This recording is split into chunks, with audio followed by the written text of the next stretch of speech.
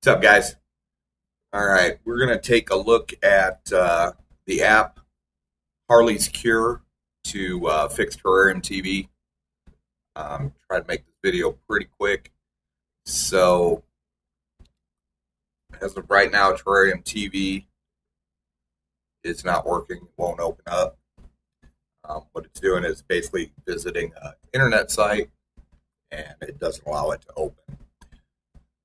So, first thing we're going to do is we're going to go ahead and launch inside of Kodi. And we're going to let Kodi load up for just a minute to do all its processes in the background.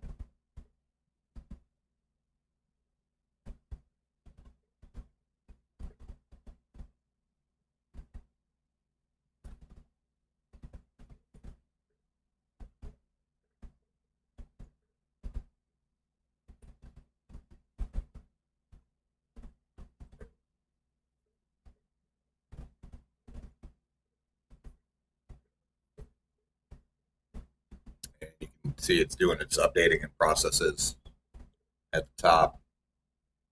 We'll wait for the little notification or message board to pop up, and then we should be good to go. We're gonna access the Android app installer. You can access it in two different places.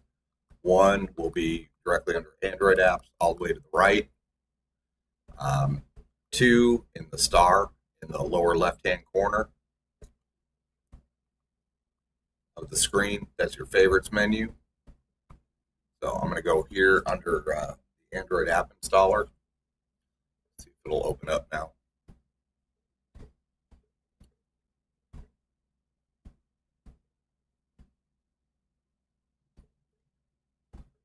All right, and I put it right here, just the first app right there. So we're just going to install it. And yes, we do want to download it.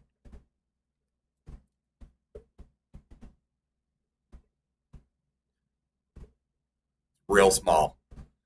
Go ahead and go to install at the bottom.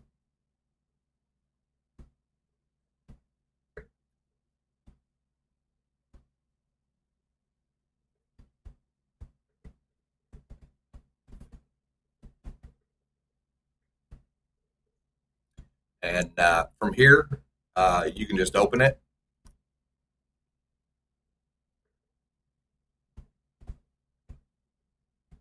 And then it's all configured. So all we have to do is go to the bottom down here.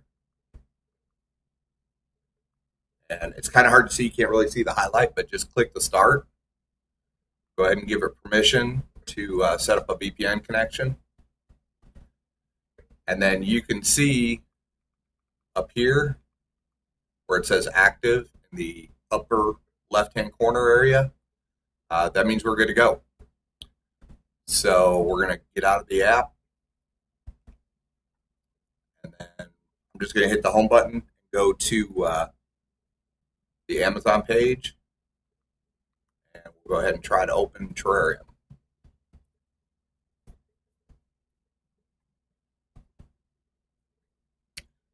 It's open, so Terrarium will work the same way as I always had. Let's take a look at a couple things. So Harley's Cure will run in the background. Unfortunately, at this point, that's what we're doing to correct it. So we can always access it by going to the Applications menu, Manage Installed Applications, Harley's Cure, and we'll launch application. I'm just going to kind of show you the nuts and bolts of it a little bit. So it is set up that even if you power down the device, once you power it back up, it'll automatically start. What it actually does is, we'll look at the host. This line right here, this is the website that Terrarium looks for to deactivate, basically, is what it is doing. So it's just been set up, to go there and to actually block the Fire Stick from going to that website.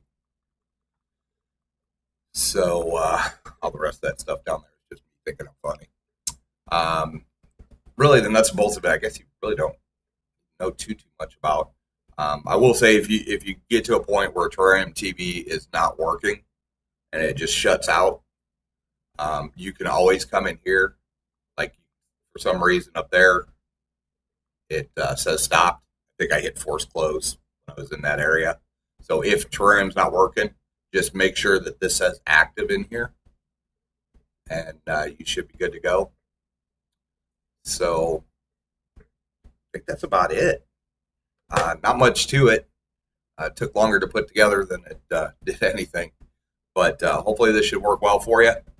If you guys have any questions, you know how to get me. Thanks for taking some time. Terrarium TV, at this point, still working the same way it always did. I will say that with this correction, reel to brid will still work, and tracked still works. So however you were using it before, everything should work exactly the same. I'll keep up on any changes to it, and I'm going to keep looking for new apps that work as well, if not better, because Terrarium TV is no longer being serviced, but in my opinion, it's still one of the best out there.